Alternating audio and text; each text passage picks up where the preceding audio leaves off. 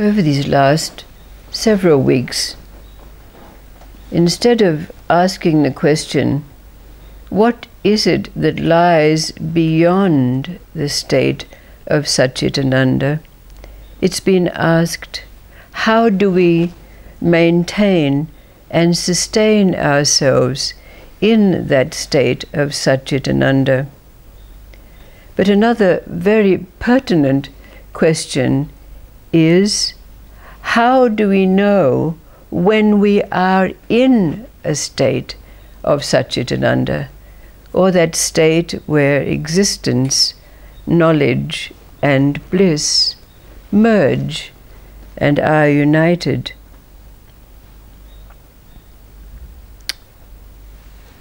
The great sleuth Sherlock Holmes, when he passed out of these earthly realms, was taken directly up to the pearly gates, where he met Saint Peter.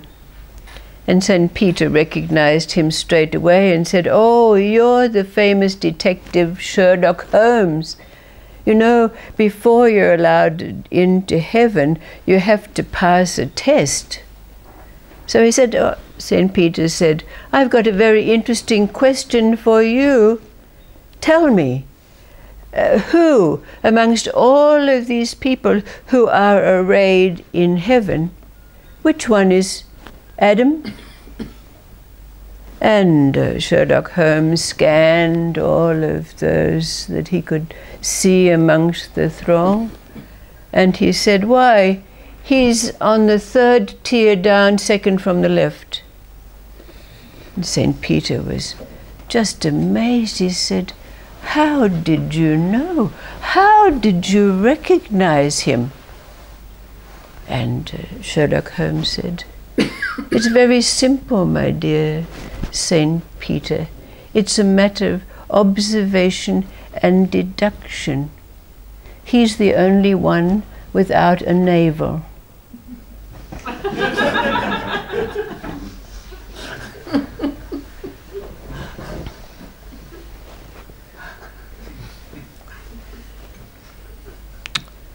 In the far-off land of Tibet, there in a little grove of trees lived several groups of monkeys. Now there were 2 clans of monkeys, and each of them had their own leader, but they all got on very well.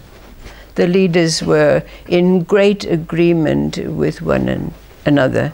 But one day, the leader of the first monkey group woke up and said to his closest advisor, "Oh, I've had the most dreadful, dreadful nightmare, the most dreadful dream. Every time I think of it, I get goosebumps and shiver all over. You have to bring the leader of the other group. We have to talk immediately." So his advisor went off, and they all gathered. They came after a little bit of formality that had to go through, the courtesies that go between one leader and another. The first leader said, "Oh, I've had this dreadful, dreadful dream. We have to leave this place straight away. We have to go far away from here. I had the dream that we were all boiled in boiling water. We have to go." Well, the leader of the second band said, "Oh, a dream! Dreams are only fantasy. What are you talking about?" And they all started to titter and talk amongst themselves about what was going on. But the first leader was very adamant. So he said, "You know, there are 2 types of dreams. There are dreams that indicate our aspirations and our fears, and there are dreams that are prophetic. We have to leave this place." Well, the leader of the second band said, "Don't be so stupid, it's all fantasy. We've got this band, we've got trees, people respect us, they leave us alone, we have an abundance of food. No, we're not going to leave this place." And he said, "Look, even your own followers, they totally disagree with you, but if you want to go, you go." So the leader of the first band left. he went off as fast as he could go, leaving these two bands together, kind of, you know, laughing at him, saying how stupid that was, how comfortable they were here, you know, with great derision and so forth. But you know, at exactly that same time, not far away, in the kitchen of the governor's palace, the maid was going to cook tsampa. Well, you know what tsampa is. It's cooked in an iron pan. First of all, there's sand, which is heated to a high heat, and then corn is added until the corn pops. And then it's all put through a sieve so that only the sand goes through and the corn is left. And then the corn is pounded to a very, very fine sand itself. And to that is added butter or tea or beer, depending on the person's taste. Well, it so happened that this maid was asked to make a great deal of tsampa because a foreign king had just given a number of elephants to the great Rinpoche of Tibet. And so those who brought the elephants to him had to be feted and thanked.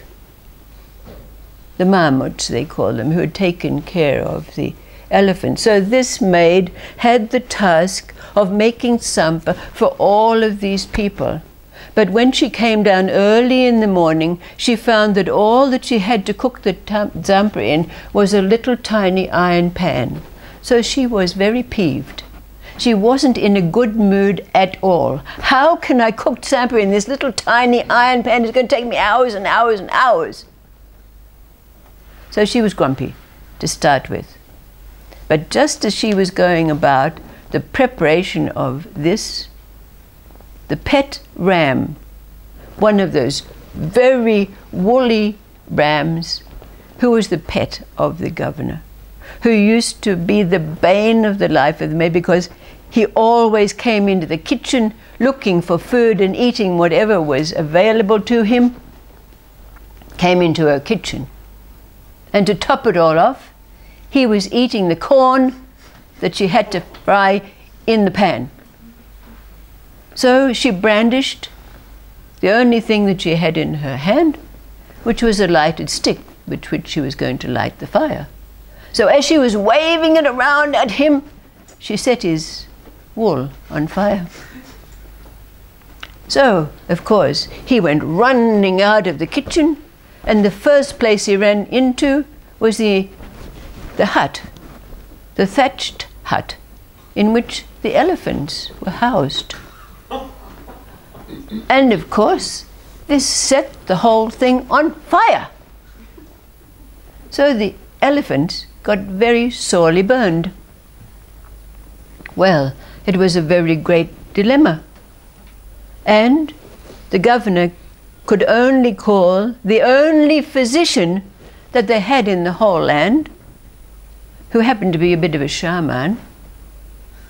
So when he came, and he went through his little spells and examined, he said, the only cure that I know of that's going to be a salve to these elephants and cure their burns is monkey fat. Mm-hmm.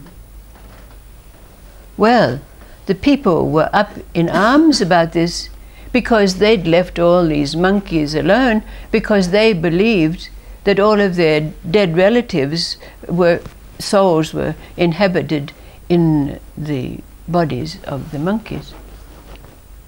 But then, of course, the governor says, these elephants are a gift from a foreign king to our great Rinpoche, who is greatly indebted to this foreign king. Well, of course, as soon as the great king's name was mentioned, everybody zipped their lips and bowed and remained silent. What could they do? So the whole town set off for the grove, where they rounded up all the monkeys killed them, skinned them, and put them in boiling water. Well, you know, there was not one monkey left to go and tell that monkey who'd had the dream what had happened.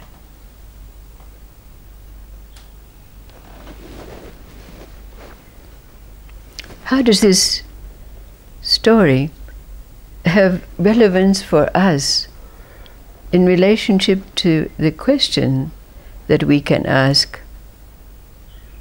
How do we know when we're in a state of Satchitananda?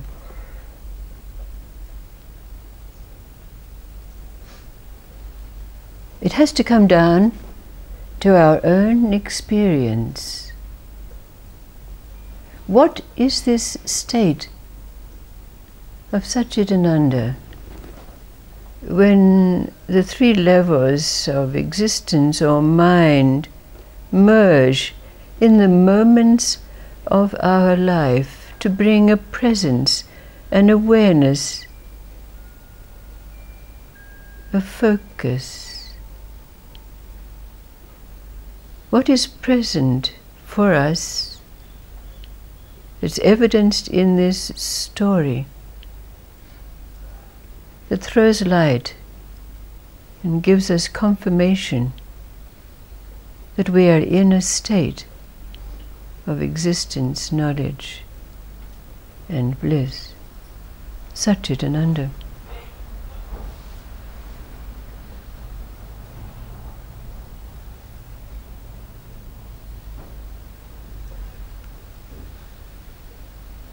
What's the relevant point that you can glean from this story?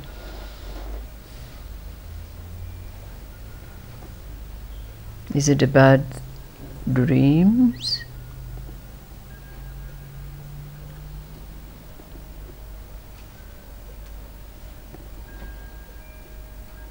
What is it about this story that gives us an indication? How do we know when we're in a state of unity, consciousness? We just know. We just know. Then you know how. Yes? But the question is, how do we know? And for our purposes, since we have to give expression to it, this is why we're endeavoring to answer this question. How do we know? What is it about this story that gives us an indication? Does it involve the instinct and or the intuition? Uh-huh. Because the monkey, he had a dream. He had the instinct and intuition to actually believe it. All right. Obviously the others survived. Okay. And he was the only one that survived. And so what state was he in?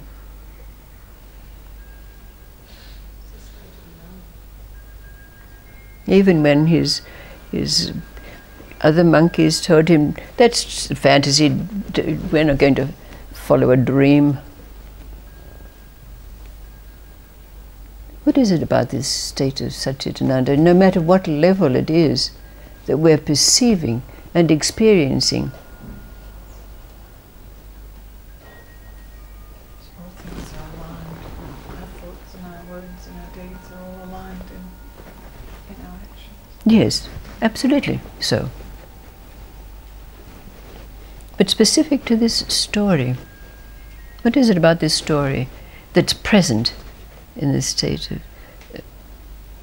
Satchitananda that we can recognize? Kind of knowing. Uh-huh. Knowing, yes. Certainty. Absolutely.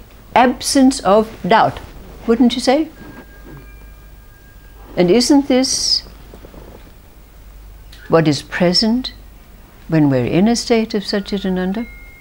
Is there any dialogue in our mind, doubting what's experienced and how it's interpreted?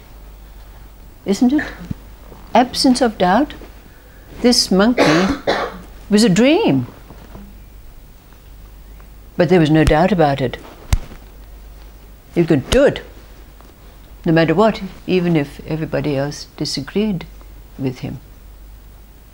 Isn't that equal to an absence of doubt or certainty?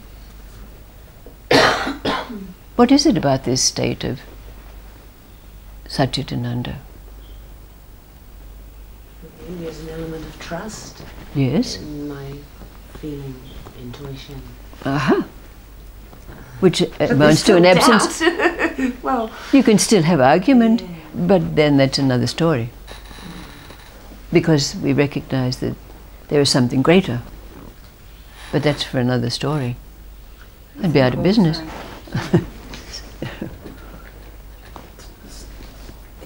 In the early stages, I would have